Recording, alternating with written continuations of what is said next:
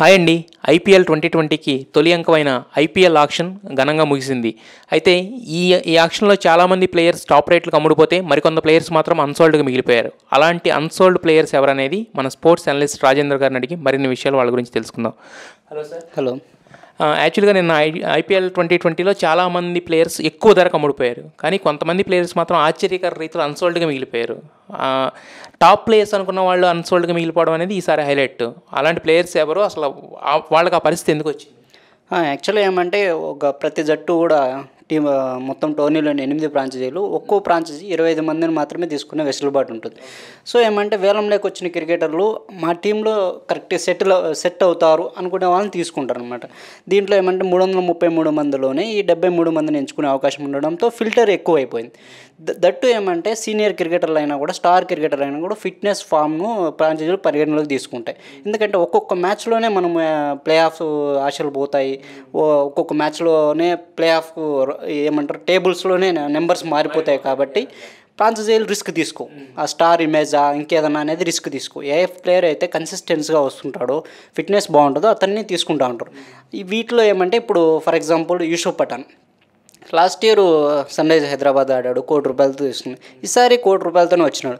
కానీ అతను ఏమంటే ఫిట్నెస్ పరంగా యూసుఫ్ పఠాన్కి ఫస్ట్ నుంచి కూడా డౌట్ఫుల్గానే ఉన్నాడు. ఈ ఫీల్డింగ్లో కానీ బ్యాటింగ్లో కూడా కన్సిస్టెన్సీ లేదు. ఏదో వచ్చి ఊపడం, గుడ్డుగా ఊపడం అంతే తప్ప బాగా కొంచెం ఏమంటారు నమ్మదగిన ప్లేయర్గా లేడు. అందువలన ఏమంటే సన్ రైజర్స్ వేలంలో వదిలిపెట్టేసింది. మిగతా ఫ్రాంచైజీలు కూడా అతన్ని ఇంతకుముందు అయితే తీసుకోలేదు. ఇప్పుడు కార్లోస్ బ్రాత్వైట్ చూసుకుంటే మనకి యాక్చువల్గా 4 సిక్స్లు 5 సిక్స్లు కొట్టిన ప్లేయర్ కదా. అతను లాంటి ప్లేయర్ని కూడా వదిలేయడానికి రీజన్ ఏంటి? యాక్చువల్గా ఐపీఎల్లో ఏమంటే పవర్ హిట్టర్లకు మంచి వాల్యూ ఉంటుంది. Carlos Brathwaite 2016 T20 world cup అప్పుడు లాస్ట్ ఓవర్లో వరుసగా 4 సిక్సర్లు కొట్టి వెస్టిండీస్ టీ20 వరల్డ్ కప్ ఇచ్చాడు.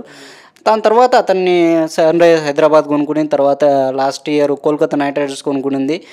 ఇప్పుడు ఏమంటే కేవలం 50 లక్షలతో అతను వేలంలోకి వచ్చాడు. కానీ ఏమంటే ఒక్కొక్క టీంలో 4 మాత్రమే ఫారెన్ ప్లేయర్స్ ఉండడానికి అవకాశం ఉంటుంది. ఈ కార్లోస్ బ్రాత్వైట్ను ఆల్రౌండర్ కోటాలో ఒకవేళ టీంలోకి తీసుకున్నా కూడా బౌలింగ్ పరంగా కూడా చెప్పుకోదగ్గగా రాణించట్లేదు. దట్టు ఏమంటే బ్యాటింగ్ పరంగా కూడా మిడిల్ ఆర్డర్లో దించినా కూడా అతను ఆ 4 సిక్సర్లు కొట్టినంత ఆ తర్వాత ఏది కూడా ఒక్క మ్యాచ్లో కూడా టీంని గెలిపించిన సందర్భాలు లేవు. సో ఏమంటే ఆ ఇమేజ్ని పట్టుకొని ఇతన్ని కొనుగోలు చేసి రిస్క్ తీసుకోకూడదని టీమ్స్ భావించాయి. అందుకే అతను అన్సోల్డ్గా మిగిలిపోయాడు. ఐపీఎల్ అంటేనే ఇండియన్ ప్రీమియర్ లీగ్, అంటే ఇండియన్ ప్లేయర్స్లో ఉన్న సత్తాని బయటకు తీసుకురావడానికి ప్రవేశపెట్టింది కదా. అయితే కానీ ఇండియన్ ప్లేయర్స్లో మనం చూసుకుంటే ఇప్పుడు మన యూసుఫ్ పఠాన్, లేకపోతే చేటేశ్వర్ పూజారి, ఇలా చాలామందిని అంటే టాలెంటెడ్ క్రికెటర్స్ అని వాళ్ళకి ఒక పేరు ఉంది. ప్లస్ వాళ్ళు వచ్చింది చాలా తక్కువతోనే వచ్చారు కదా. అంటే 20 లక్షలు 50 లక్షలు ₹1,00,00,000 ఇలాగే వచ్చారు. అయినా కూడా వాళ్ళని టీమ్స్ కొనుగోలు చేయకపోవడం వెనక అంటే అదేం స్ట్రాటజీ అనుకోవచ్చు? Cheteshwar Pujara test specialist batsmen. అతను టీ20లో అతను చెప్పుకోదగ్గ స్కోర్ లేదు. కానీ నేను కూడా టీ20లో దూకుడుగా ఆడగలనని టెస్టుల్లోనే కొంచెం స్ట్రైక్ రేట్ బాగా పెట్టుకొని నిరూపించుకున్నాడు. కానీ అతను ఏ ఫ్రాంచైజీ నమ్మలేదు. కేవలం 50 లక్షలతోనే అతను వేలంలోకి వచ్చాడు. అతను తీసుకోలేదు. తర్వాత హనుమ విహారీని లాస్ట్ ఏమంటే మనము ఢిల్లీ క్యాపిటల్ 2 కోట్లకి తీసుకుంది. ఈసారి మళ్ళీ 50 లక్షలకే వచ్చినా కూడా అతన్ని ఎవరు కూడా ఇంట్రెస్ట్ చూపలేదు. తర్వాత కేఎస్ భరత్ ఆంధ్ర క్రికెటరు, అతను 20 లక్షలతోనే వచ్చాడు, వికెట్ కీపర్. కానీ అతను కూడా తీసుకోలేదు. That the same time Yusuf Pathan కూడా ₹1,00,00,000. ఇలా ఏమంటే ఇండియన్ క్రికెటర్సే, కానీ ఏమంటే వీళ్ళు ఖచ్చితంగా ఈ ఏదైతే ఉందో ఈ నెంబర్సే చూస్తారు వీళ్ళు. లాస్ట్ రీసెంట్గా వీళ్ళు ఫామ్లో ఉన్నారా లేదా. ఎందుకంటే ఒక్కొక్క టీము ప్లే ఆఫ్ ముందు 14 మ్యాచ్లు ఆడతారు. ఆ 14 మ్యాచ్లోనే వీళ్ళు ఆల్రెడీ కొంచెం ఫామ్లో ఉంటే ఊపందుకుంటారు అని అంతే. ఫామ్లో లేని వాళ్ళని తీసుకొచ్చి ప్రయోగాలు చేసుకుంటూ అక్కడ వెయిట్ చేయలేరు టీమ్స్ ఏవి. కరెక్ట్. యాక్చువల్గా అసలు మనం దీనికి ముందు అనుకున్నది ఏంటంటే ఐపీఎల్ ఆక్షన్లో 73 మందిని తీసుకుంటారని మనం మాట్లాడాం యాక్చువల్గా. సో దానికోసం 373 మంది వరకు పోటీ పడ్డారు. కానీ ఇప్పుడు ఆ 73 మంది మినిమం నెంబర్ ఏదైతే ఉందో అది కూడా ఫుల్ఫిల్ చేయలేదు కదా. ఓన్లీ జస్ట్ 62 మంది ప్లేయర్స్ మాత్రమే తీసుకున్నారు. అంటే మిగిలిన 73 మంది, మిగతా 11 మంది ప్లేయర్స్ని ఎందుకు ఫిల్ చేయలేదు? అంటే ఈ స్ట్రాటజీ ఏమైనా ఉంటుందా దీని వెనుక? ఐపీఎల్ ఆక్షన్కి సంబంధించి 997 మంది రిజిస్టర్ చేసుకున్నారు.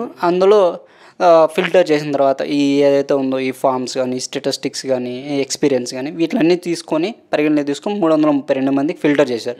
తర్వాత ఆక్షన్ ముందు రోజు ఒక 6 మందిని యాడ్ చేశారు. మొత్తం 338 మంది రేస్లోకి వస్తే ఇందులో తీసుకున్నది నిన్న ఆక్షన్లో కేవలం 62 మందినే తీసుకున్నారు. 73 మందిని తీసుకోవాల్సి ఉన్నా కూడా 62 మందిని తీసుకున్నారంటే ఫ్రాంచైజీలు వాళ్ళ ఇష్టం. అది మ్యాక్సిమమ్ ఏమంటే 25 మందిని మాత్రమే తీసుకోవడానికి అవకాశం ఉంటుంది. అంతకంటే తక్కువ కావాలంటే తీసుకోవచ్చు, అది ఫ్రాంచైజీల ఇష్టం. మినిమం 18 నుంచి ఉంటుంది, 18 నుంచి 25 అట్లా ఈ మధ్యలో ఉంటుంది. కానీ మ్యాక్సిమం 25 నుంచి తీసుకోకూడదు. ఇందులో 8 మంది ఫారెన్ ప్లేయర్స్ మాత్రమే తీసుకునే వెసులుబాటు ఉంటుంది. ఇప్పుడు అంటే చాలామంది అన్సోల్డ్గా మిగిలిపోయారు కదా, మనం అనుకున్న 332 మందిలోనే. మరి ఇప్పుడు ఇంకా తీసుకోవడానికి 11 మందిని తీసుకోవడానికి ఛాన్సెస్ ఉన్నాయి. వాళ్ళని మళ్ళీ ఏమన్నా ఇంకొక సెకండ్ లాగా ఇంకొక ఆప్షన్ లాగా పెట్టి తీసుకోవడానికి ఉంటుందా, లేకపోతే నెక్స్ట్ ఇయర్ IPL వరకు వెయిట్ చేయాల్సిందేనా? యాక్చువల్గా ఏమంటే టోర్నీ స్టార్ట్ అవ్వడానికి నెక్స్ట్ ఇయర్ మార్చ్ ఎండింగ్లో కానీ ఏప్రిల్ ఫస్ట్లో కానీ టోర్నీ అవుతుంది. ఇంకా షెడ్యూల్ ఇవ్వలేదు. ఇప్పుడు ఈ మధ్య కాలంలో ఏ ప్లేయర్ అయినా ఇంజూర్ అయితే, అతను టోర్నీకి దూరం అయితే అతని ప్లేస్లో వేరే వాళ్ళని తీసుకోవచ్చు. దట్టు ఏమంటే ఇంకా ఆక్షన్లో రిజిస్టర్ అయిన వాళ్ళను ఏ ధరతో అయితే రిజిస్టర్ చేసి, for example Yusuf Pathan ఒక్కోటితో register చేసుకున్నాడు కదా, ఇప్పుడు యూసుఫ్ పఠాన్ తీసుకోవాలనుకుంటే ఆ ₹1,00,00,000 ఇచ్చి తీసుకోవచ్చు. ఇట్లా ఏమైనా టోర్నీ మధ్యలో కూడా ఈ ప్లేయర్స్ని తీసుకుంటారు. అంతేగాని మళ్ళీ వేరే వీళ్ళ కోసం అంటూ ఆక్షన్ పెట్టేది ఏమైతే లేదు ప్రస్తుతానికి అయితే లేదు. ఇదేంటే ఇది చిన్న మినీ ఆక్షన్. ఒకప్పుడు చాలా పెద్ద రేంజ్లో జరిగేది, ఉదయం నుంచి సాయంత్రం వరకు ఆక్షన్. ఇది కేవలం చాలా చిన్నదే అనే చెప్పచ్చు. 300 ప్లేయర్స్, దీంట్లో కూడా స్టార్ ప్లేయర్స్ చాలా తక్కువ మంది ఉన్నారు.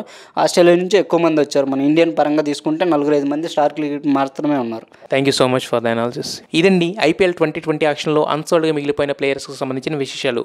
మరిన్ని క్రికెట్ విశేషాలు తెలుగులో చూడడానికి సబ్స్క్రైబ్ చేసుకోండి సమయం తెలుగు.